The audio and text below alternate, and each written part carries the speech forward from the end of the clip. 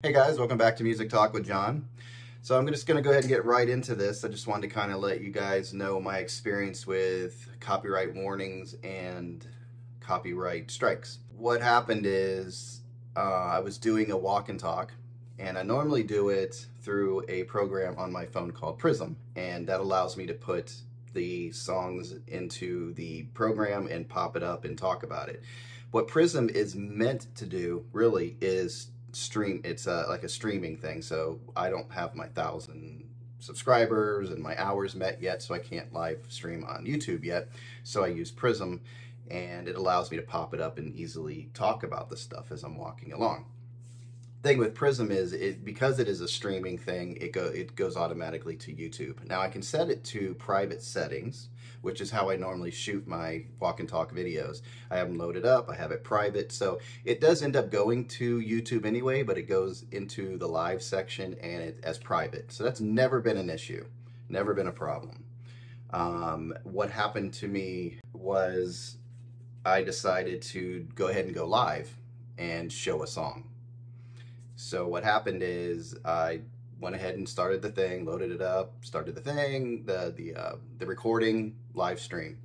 I don't even know why I did it, to be honest with you, because it's daylight out, the sun, I can't see comments. I don't know what I was thinking in the first place. So it's just these weird, strange circumstances of things I never normally do. So I start the stream, I'm going along, get towards the end of the stream, and I'm so focused on the stream and talking and listening to the song that I didn't notice that, like, down at the bottom of the screen over here, there's a little warning, a little notification.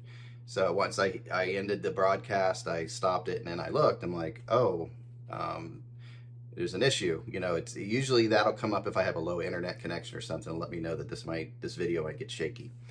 So then I noticed, I don't know at what point, but a drop down came on my phone and it said, it was a message from YouTube. So I looked at it and it just said, your content, something about, can't be seen or whatever, because I don't remember what it said. It's just basically telling me your content can't be shown. So I'm like, okay, well, I tried to do a live stream. I didn't think about going to check my email, and I was, just assuming, I don't know, that it just wasn't allowing me to put it out there. So I'm like, okay, that's fine. So I said, I don't really like the idea of this video anyway. It's probably not going to turn out well. Let me redo it. That's my mistake. That was my fatal mistake. So I went ahead, I guess not fatal because my channel's still up. So I went ahead and shot it again like I normally do. Set the settings to private. It does go to YouTube, but it's in the private settings. Everything's cool. So I'm shooting the video. Then again, towards the end or whatever, I noticed, oh, look, there's a thing again. And then I noticed again, there was a message from YouTube. So I'm like, okay. So I go and I check my emails, and the first one that I received for the live stream was basically a warning from YouTube. And this is how they do it.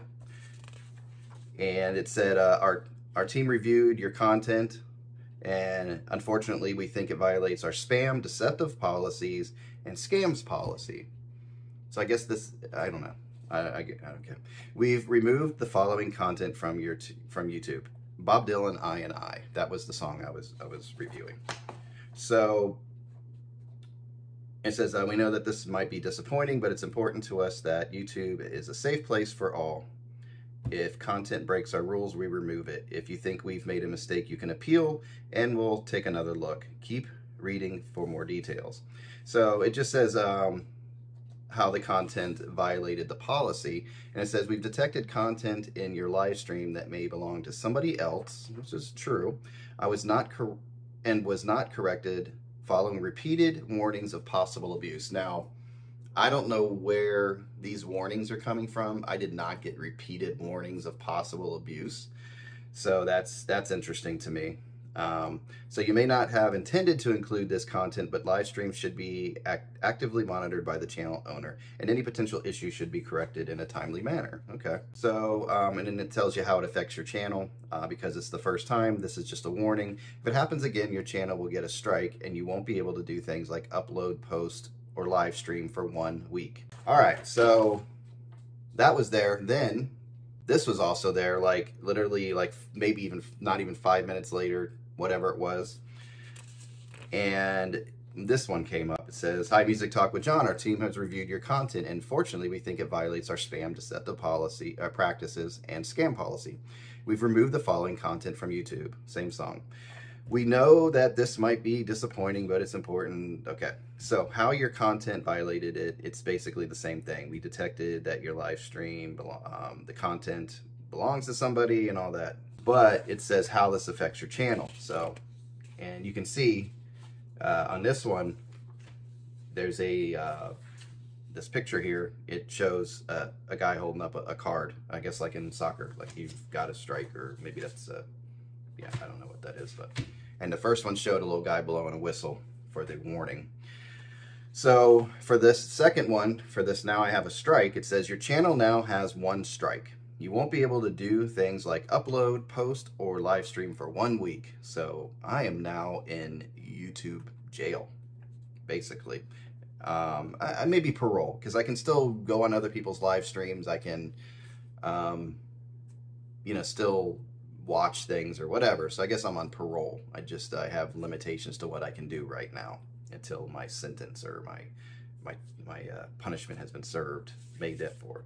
So anyway, so going back to it, your channel now has 1 strike. You won't be able to do things like upload, post, or live stream for 1 week. Second strike will prevent you from publishing content for 2 weeks. 3 strikes in the same 90-day period will result in your channel being permanently removed from YouTube. So you have a 90-day period. In 90 days, you cannot get 3 strikes or you're done. You can get 2, and then after 90 days, you know, of the first one, it runs off, second one runs off, and you're good.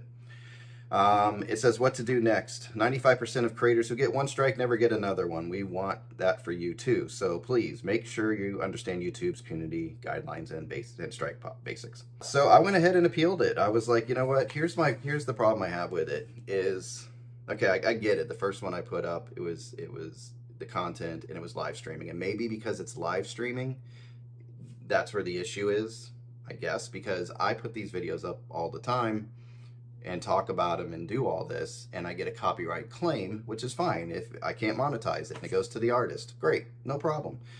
So this one, if you're doing it during a live stream, you get an automatic warning or strike or whatever level you're on at that point. So that's the only difference that I can see of what I did. I still stopped the song like I always do. I talked about it, all that. So that's the only difference I can see, because of maybe doing it live and then taping it or filming it. I say taping like we're in 1988 here. You know, instead of just filming it and putting it out and getting a copyright claim, if they see you doing it live, they don't want anything like that, I guess. So their security or their algorithms are really watching the live stream. So this is just kind of letting you guys know. So I did the appeal, and it came back really quick. So this is what it said. "Hi, Music Talk with John. We have reviewed your appeal for the following. Bob Dylan and I reviewed your content carefully and have confirmed that it violates our spam, deceptive policies, and scam policies. We know that it's probably disappointing news, but it's our job to make sure that YouTube is a safe place. How does this impact your content? We won't be putting your content back up on YouTube. If your appeal was for a warning, you will not be given another warning in the future. If your appeal was for a strike, the strike will remain on your channel. You can find more information about this stuff, blah, blah, blah." So there it is. And it came back really quick. So I'm wondering, you know, is this just a computer spitting this stuff out? Is this, they don't even review it? Is there a human? I can't imagine that they did it this quickly and they, you know, came back that quickly with somebody actually looked at it, when they probably, I don't know how many of these they probably get in a day. The timing of it is sketchy to me. But anyway, it is what it is. I'm not real thrilled with it, but it makes me rethink some things.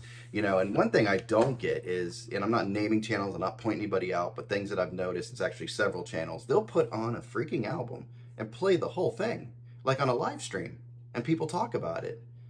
So I'm like, are they just picking the right material? Is it because it's older? Maybe some of it's more obscure? What's going on? Because some of the albums that I've seen aren't obscure. They're like, I'm not going to even name bands or anything. they're more current. So how are they doing that? How are they playing? I mean, not even stopping. They're playing, they're literally showing you, all you see on the screen is their record player, and they're playing the whole freaking thing and flipping aside. It's great. It's fun to watch, and I think that's what we should be able to do. And if that content goes towards the rightful owner of it, then you know, the money, or if it monetizes, then let it. So, but maybe they look at a live stream as far as, you know, you can live stream and then not keep it up and it goes away. So you basically, you know, I know you can get donos and things like that during a live stream. So maybe they're looking at like, oh, you can monetize and do all these things and then just delete the video later and the artist gets nothing. So maybe that's how they look at it. It's just a thought.